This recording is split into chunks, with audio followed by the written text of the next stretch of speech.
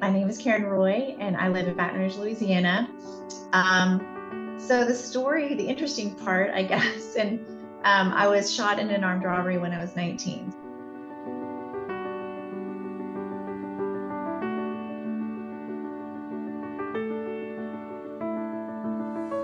Beginning of my sophomore year, just minding our own business, my boyfriend and I had gone out to this blues place after an LSU game, and he played guitar and played that night there. And we were going to get in our cars, and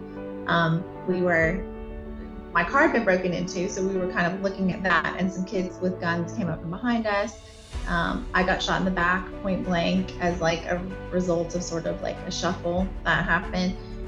So T10, complete paraplegic, lost 8 units of blood and was lucky to survive. So crazy way to start your college career.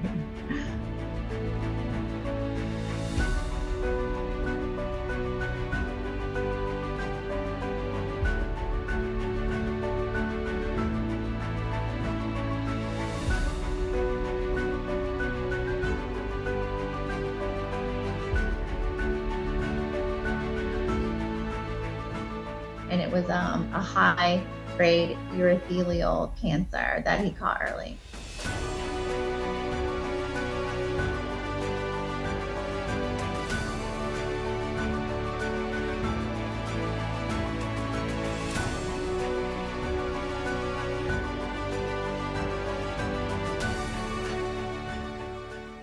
So I'm a wheelchair user, a manual wheelchair user for 35 years as a result. So I finished my undergrad in psychology, got a master's in social work. They got married, not to him, but everybody asks me that. But my husband, when I was in grad school, and he was getting his engineering degree. And so I had a 9-month-old when I started grad school. And then, so I became a licensed clinical social worker, worked in hospitals for 20 years. I now work for a company called New Motion. We're the largest supplier of custom wheelchairs. So I still sort of use my social work degree in trying to help people with disabilities. So because of my paralysis, I have to do an intermittent catheterization. So in order to empty my bladder, I have to use a catheter like 5 times a day.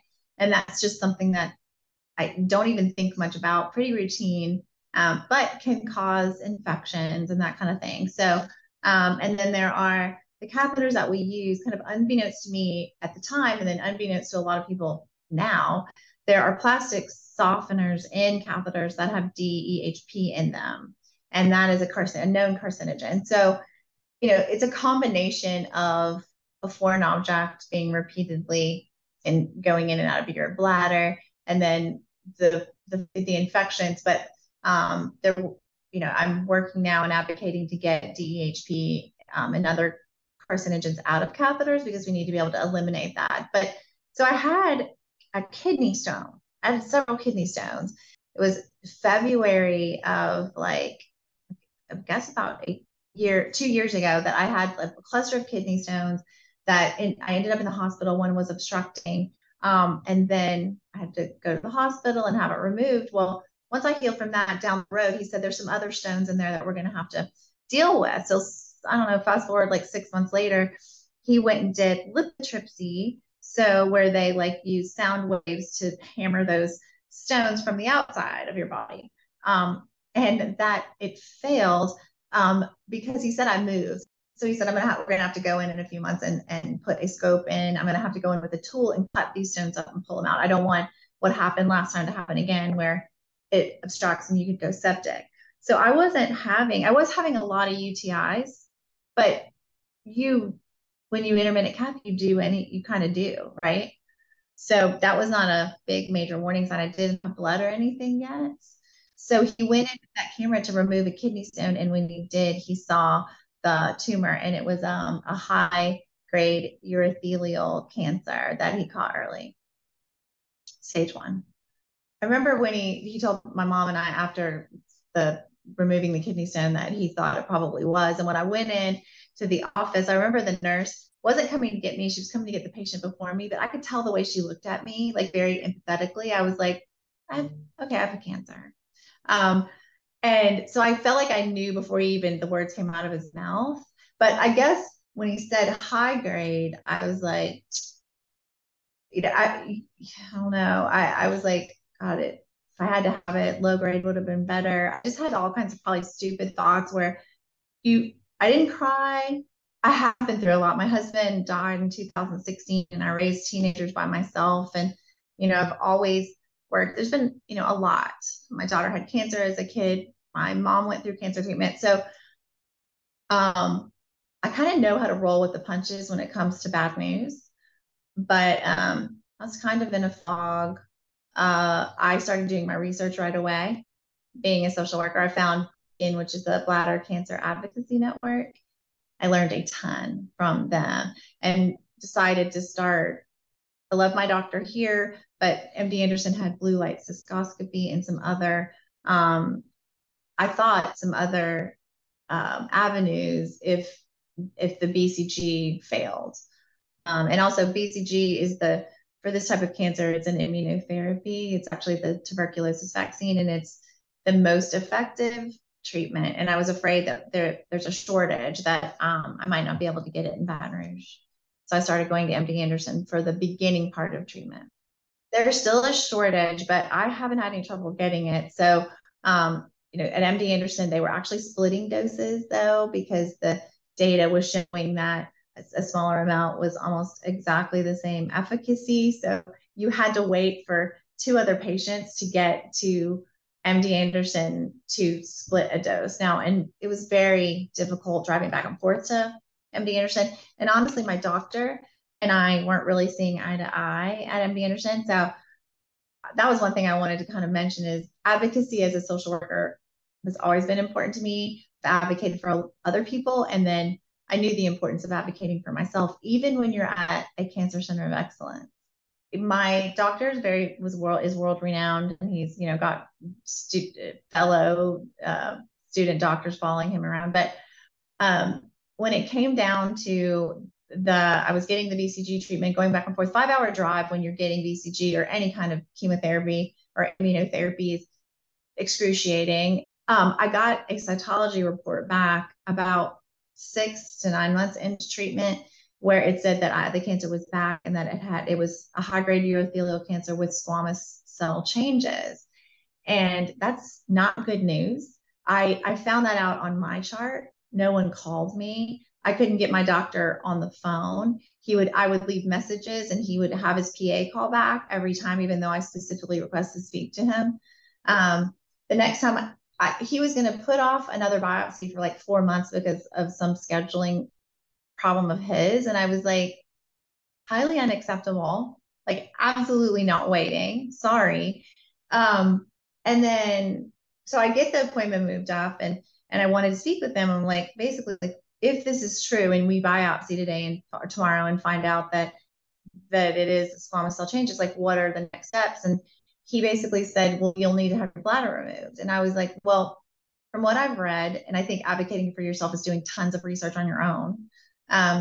That's not the next step. There could be other next steps. And I'm 54, but I was in a 53 at the time. Usually I think the average age is like 75-year-old males, right, that get bladder cancer. So I was like, yeah, I'm not ready to have organs ripped out. Like, I mean, I feel that felt like cancer kindergarten. I was like, so no, I didn't drive all the way here for that. I'm sure they yank an organ out anywhere. But I was like, so he said, well, there are 2 other patients of mine that didn't have their bladder removed when I recommended it. And I gave them a certain chemo and they're both dead. And I was like, well, from chemo? And he's like, yeah. And I was like, okay, well, anyway. And then at some point he said, I was like, well, what does bladder removal look like? What? And he's like, well, you'll have to cath. Well, heads up, I've been cathing for 35 years. And if you didn't read my chart, he didn't want to come in to talk to me at all. But since he didn't look at my chart, I was already kind of done with him. But as soon as he said that, I was like, I mean, the biopsy was scheduled. We had the biopsy. It ended up not being, it was a false positive. So, yay me. But I never went back to MD Anderson after that. Well, when I got shot at 19, I realized that like doctors are not omnipotent. They're not, some of them, most of them start off with great intentions. But they don't know everything. And I learned that really fast being thrown into the medical world at such a young age. So yes, there are many brilliant physicians out there, and I admire them for persisting through medical school and all that. But every doctor doesn't know everything. And if you don't, now also in grad school, I learned about statistics and how to read a study and to look for biases in those studies. Like if the study is done by a radiation oncology department, they may have a bias towards radiation. Like you have to look at the study, look who did it, and you have to find, as much information as you can.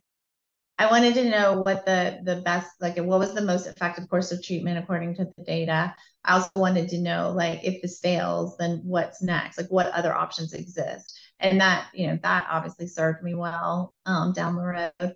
But I want to know who the best physicians are in the country. Like, can I get there? Can I afford to, where could I stay to get a second opinion? I also it was made very clear to me through the Bladder Cancer Advocacy Network that second opinions, like a good doctor is never offended by a second or a third opinion.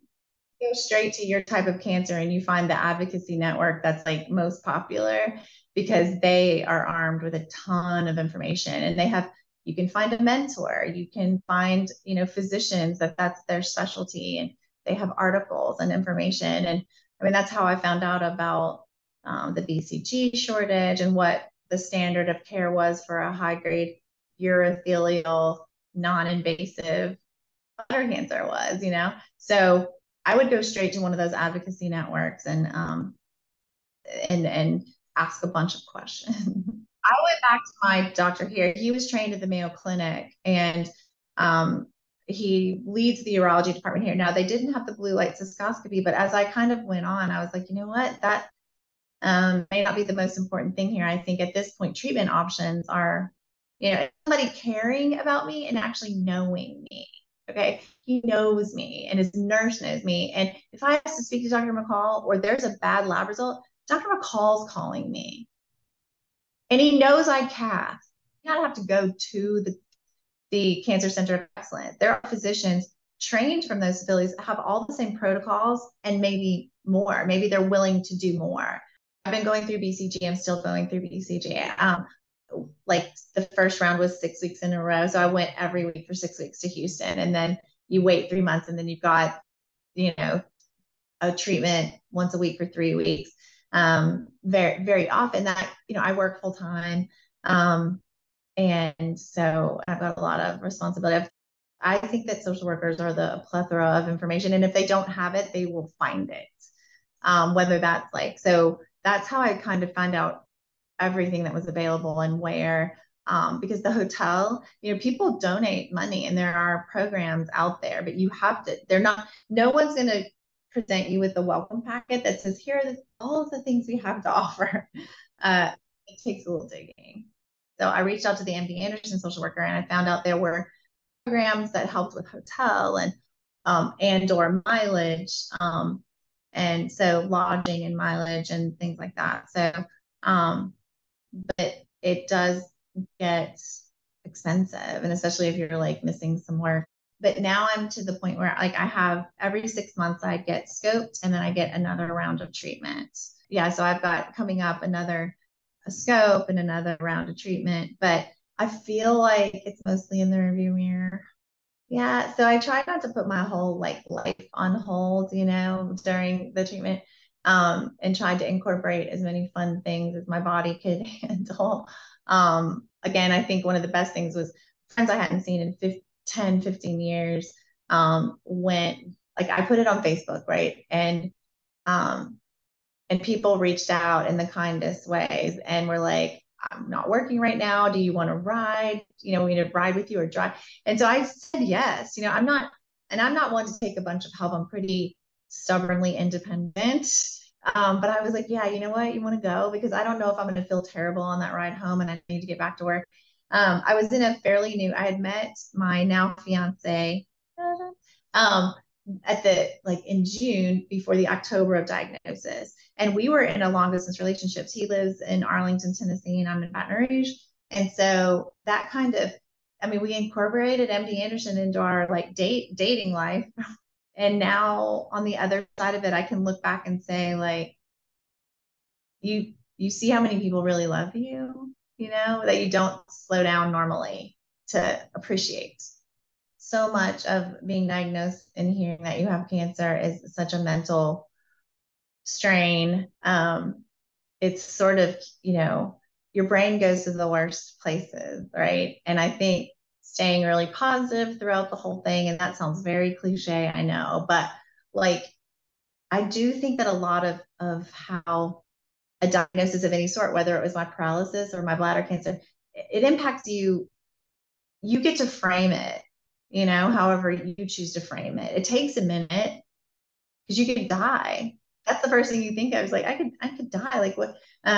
But kind of, yeah, remaining positive. I think. I mean, there's a lot of data to show the connection between a positive mental attitude and a good outcome. It's not, it's not the cure all, but it sure doesn't hurt.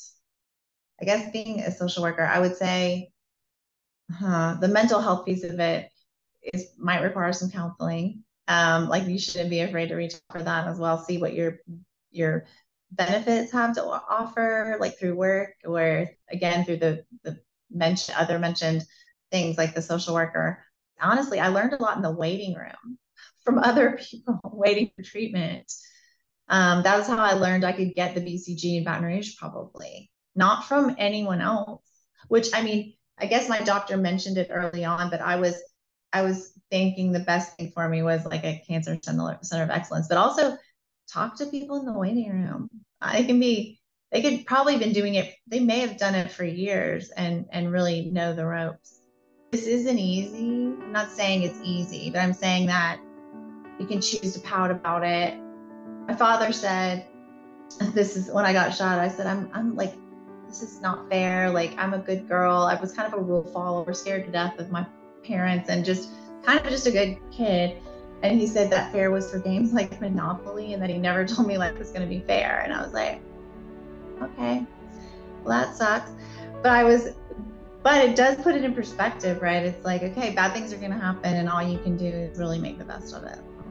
Like, I'm just bound and determined not to let life get me down.